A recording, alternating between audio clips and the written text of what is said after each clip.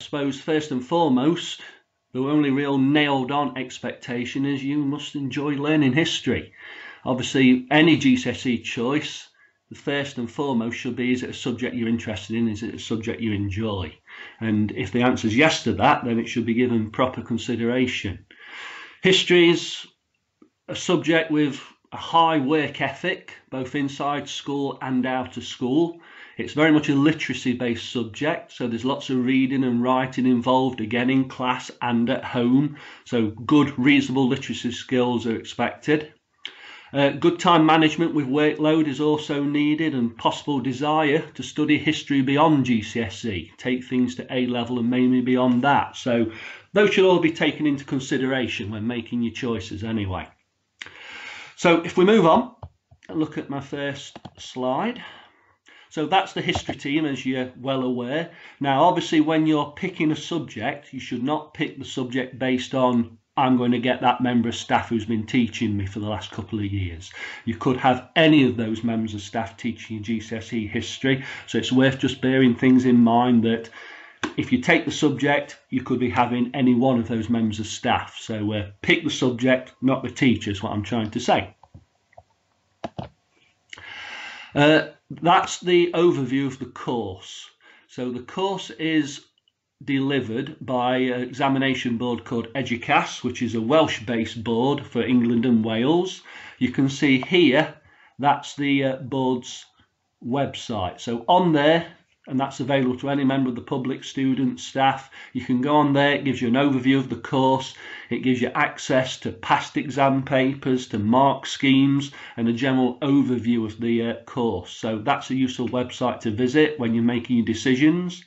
You'll also, from that website, be able to download the specification, which gives you an in-depth overview of the course. There's also a link to that just there, as you can see. So that's a useful document to have a look through when you're making your decisions for the various subjects you want to choose. And every subject at GCSE, if you go on the exam websites, they'll have those specifications for you to be able to download and look at. So they're useful to have as well when you're making your decisions. So on to the actual history course. It is 100% examination based. There is zero coursework.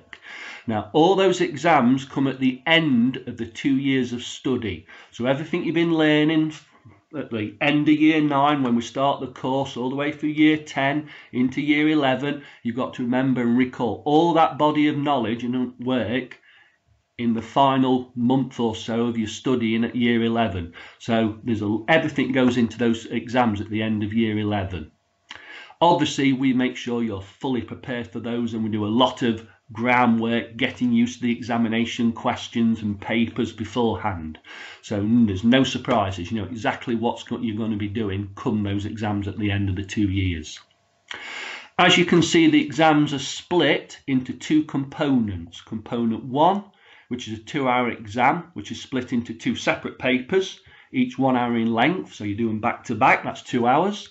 Then a couple of days later, you do what we call component 2, which is another 2 exams, this time split into an hour 15 minutes and a 45-minute exam. Again, you do those back to back, so in essence, it's another 2-hour exam. And that's it. That will determine your GCSE. Again, to reiterate, no coursework. So what you've got there is then a breakdown of each component and what you would be studying. So component 1, you can see, is split into 2 subjects. You've got a non-British study and you've got a British study. Now, we, as your history teachers, choose those topic areas. So from the non-British study, which is what we start with, we've decided to look at the United States, a nation of contrast from 1910 to 1929. Then we move on and look at the second half of component 1, which is the British study. And again, we've chosen for you to be taught Elizabethan England from 1558 to 1603. I'll give you details of what these different topics include in a little bit of time during this presentation. That's your first paper. As I said, 2 little exams, hour each. You do them back to back for component 1. Then component 2, You do a development of the United Kingdom from 1919 to 1990, so that's a very broad study. And then we do what's called a thematic study. And again, we've chosen changes in health and medicine in Britain from the 5th century to the present day. And that also has a focus on developments in patient care in the Crimean War, in the hospital in Scutari, and that was developments in nursing and hospital care as pioneered by Florence Nightingale. So we have a specific focus to do on that. There's a breakdown of the examinations. So you can see basically that component 1 is where 50% of the GCSE, and obviously component 2 is where the other 50% of the GCSE comes in. Component 1 between the two papers is worth 100 marks, with 6 for spelling, punctuation and grammar additionally. And then similar for component 2, you've got a 45-minute exam on the Britain focus, 1919 to 1990, and then you've got an hour 15-minute exam on the medicine content. Again, between them they're worth 100 marks, and this time 4 additional marks for spelling, punctuation and grammar. Skill-wise, those different exams test a variety of different skills that you need as an historian. So it'll be testing your ability for using the knowledge that you've been taught, the content over the last 2 years. So your comprehension of large bodies of knowledge, your ability to memorize information, to recall it and apply it, and analysis of cause and consequence, and analysis of change across and continuity across a large period of time. Written skills, you'll be asked to analyse change in continuity, essay writing to produce a sustained and complex piece of work using thematic paragraphs, evaluation of significance of events and individuals. Sources, you'll be asked to describe source content, analysis of source content, to assess its meaning and make inferences from that. Use of knowledge against source content to determine how accurate the information in a source is, an evaluation of the source's authorship and its origins to determine reliability.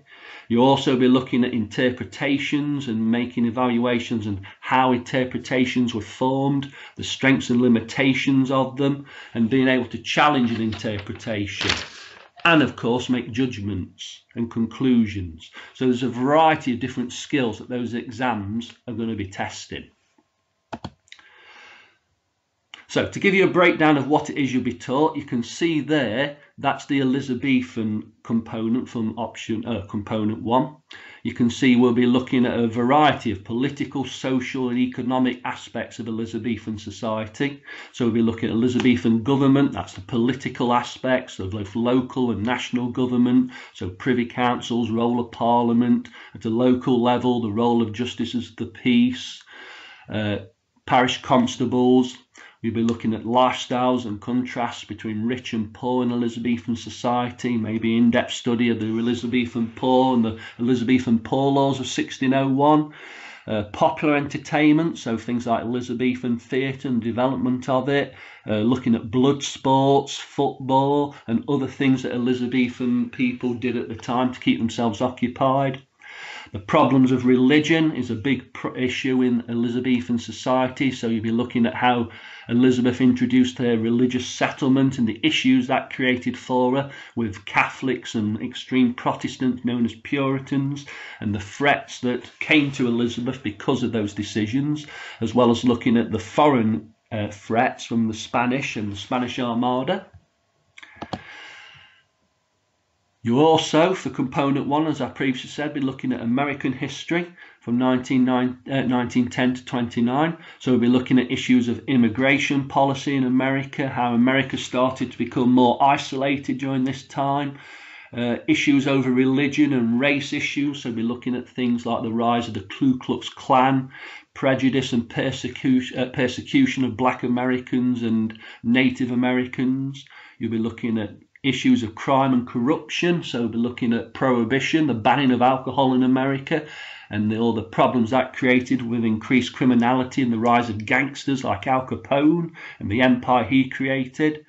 You'll be looking also at economics, the boom and bust of America at this time, being one of the most prosperous societies in history, to being caught up in the economic crash of the late 1920s with the Wall Street crash and the economic depression which followed, as well as looking at popular entertainment, so the rise of cinema and silent cinema, and then also the introduction of the talkies, as well as other forms of popular entertainment, and also a bit of societal or social history, looking at the role and development of women, and looking at how women's lives developed with the introduction of what became known as the flappers.